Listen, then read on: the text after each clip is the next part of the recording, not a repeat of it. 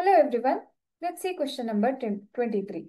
The LCM of A and 18 is 36 and H.C.F of A and 18 is 2. The value of A is. So here they have given the LCM of some number A and 18, which is 36. LCM is 36.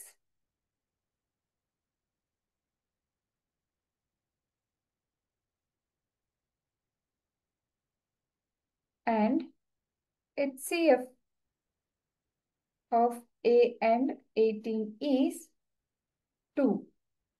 So, we know the relationship between H.C.F of two numbers and LCM of two numbers and the numbers themselves, which is H.C.F of A and B multiplied by LCM of A and B will be equal to the product of the given numbers.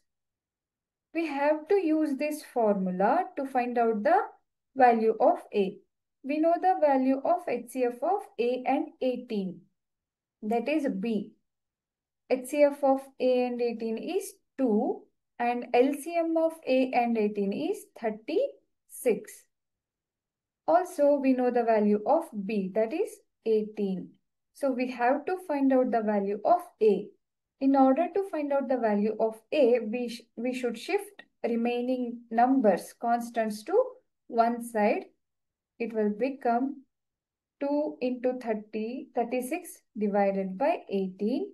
18 ones are, 18 twos are 36. So, the answer will become A is equal to 4. So, the correct answer is option C, 4.